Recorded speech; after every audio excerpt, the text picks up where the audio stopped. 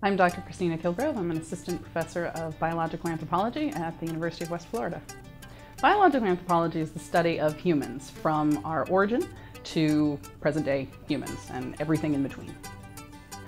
I use 3D printing in osteology, in teaching my osteology class, because I can print out different models of bones that I don't necessarily have access to here in the US. So pathological bones, such as bones from individuals who have leprosy, I can download models and print them out.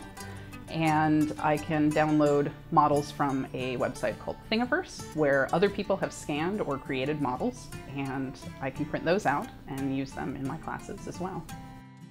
A 3D printer is similar to a printer that you might have in your house in that it spits something out. But rather than spitting out ink onto a page, it spits out plastic in 3 dimensions rather than 2 dimensions. Ink would be on a page in 2 dimensions.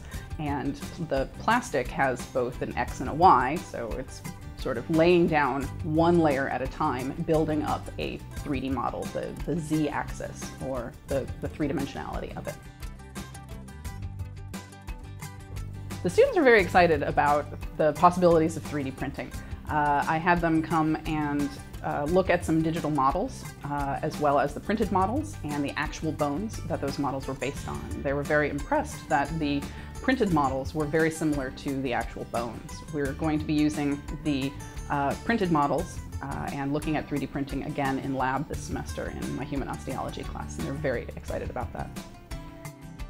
3D printing in anthropology, especially in bioarchaeology and archaeology, is a fairly new trend, but it's definitely growing. I've been talking to colleagues at Virginia Commonwealth University, where they're doing a lot of 3D scanning and printing. Colleagues at other universities around the country have been asking me for advice on which printers to get and which kind of filament and how best to do things like scanning and printing. Bioarchaeologists at Appalachian State University currently have digitized a whole bunch of fetal remains from a child or from a fetus and have made those available for people to print. So it's definitely a growing trend in bioarchaeology especially. Various industries are using 3D printing. People are 3D printing chocolate models for things like wedding cakes, for example. You could get your head 3D printed. You can get your head scanned and 3D printed, which is kind of cool.